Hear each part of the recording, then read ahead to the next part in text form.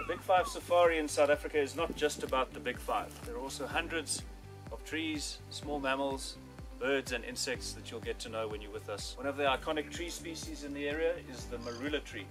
It has multiple uses in African folklore and in traditional medicine. The bark and the roots are used for a number of traditional remedies for things like pain and arthritis, and also as a supposed cure for malaria. The most used part of the plant though is the fruit, and I'm holding one of the seeds here. The pulp of the fruit is very nutritious and has a very high vitamin C load.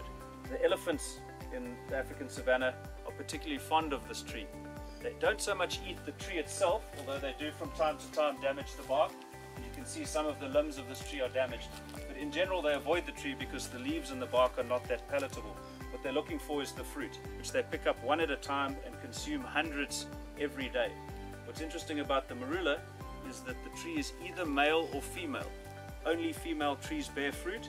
You can see this is obviously a female tree because the ground around the tree is heavily trampled. Elephants were here feeding on the fruit that were falling from this tree, and it will take quite some time for this area to recover from the elephant impact during the Marula fruiting season.